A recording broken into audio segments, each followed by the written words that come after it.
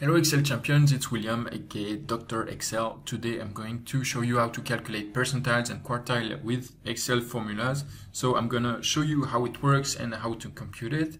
And I'm going to give you the file with all the formulas so you can follow with me and reuse it later. So the link for the file is going to be in the video description right below the video so you can download it. So first, what's a percentile? What's a quartile? Percentile, for example, 20th percentile means that 20% of a set of data is below that value. So here I have some data, some numbers from 1 to 100,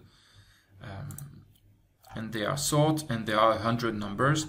So in that case, it means the 20th percentiles means that 20% of these numbers are below the 20th percentile. So for example, if my 20th percentile is 29, it means that 20% of all of these numbers are less than 29. So here I have a 100 number, so it should be the 20th number.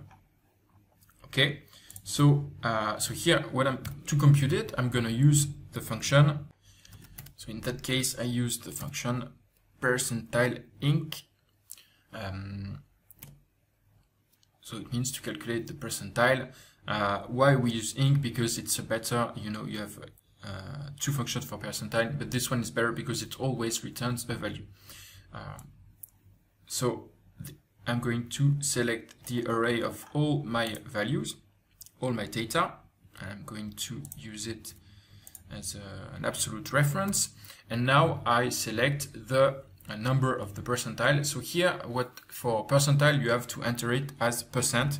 So for the 20th, it's 20% or 0.20. I'm going to put it this way, 0.2 and not 20. So 0.2, and it's going to tell me 18.8. So here it gives me 18.8, and I see that if I take 20 values, 20, here it's 18.8 is the value which is right above the 20th value, but under the next one, So we have 20 values, 18.8 and then 19. So why is it not an integer? Is because Excel considers that it's it's just points of a curve, but that there might have been some numbers in between. It doesn't return an integer. So that's a bit Excel's way to compute it. It's not always going to be one of the values which are in the chart. So for 20th percentile means we have 20% of the values below this one. 80th percentile, it's going to be the same. We're going to take equal percentile inc of the array. Actually, I'm going to copy paste because I don't want to re-enter the array. So percentile inclusive of the array with all the data, and we want 80% of the data below this point. So it's going to give us 79.2, which means that if we take 80 values, 80, up. Here I have 80 values, so the percentile, the 80th percentile should be in between 79 and 80, and it's actually 79.2, which is correct. Another one which is interesting is the 50th percentile. It's basically the mean, which means we have 50% of the values above this number and 50% of the values below this number. And so if I compute it, 0.5, it's going to give me something around 55. And if I take 50 values, oops, yeah, 50, it means I have 50 values below, 50 above, it's 55.5. So that's for the percentiles. Quartile, it's a bit the same thing.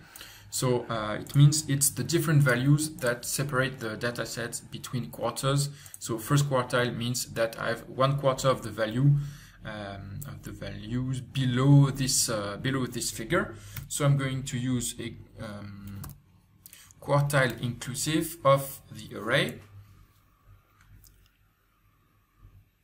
Okay. and I'm going to use the first quartile. So here you can see actually in the suggestion you can also compute the 0th quartile, which is actually, it means all the values are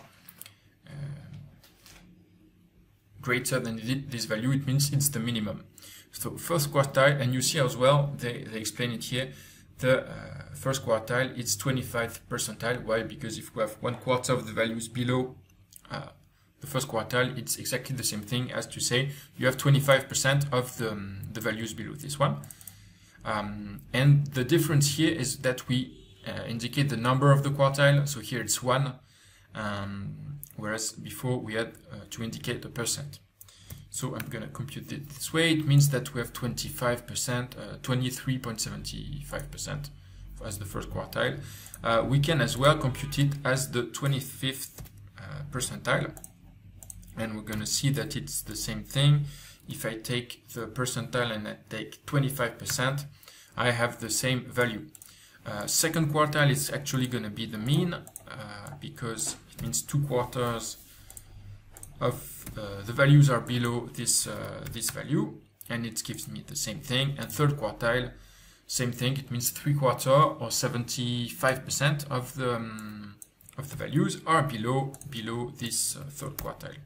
So if I put 3, it means 75.5%, and if I take 75 values, which means 75% of my data set, 75 values, it's between 75 and 77. So the value of the quartile is between these two, and it's 75.5%. So here is how you compute percentiles and quartiles in Excel. Hope it's gonna be clear to you. You can download the file right below the video. I'm gonna put the link for you, and I'll see you tomorrow for a new Excel tip. See you tomorrow, champions. Don't forget to subscribe. This way you'll get notified as soon as I post the new tip. Ciao.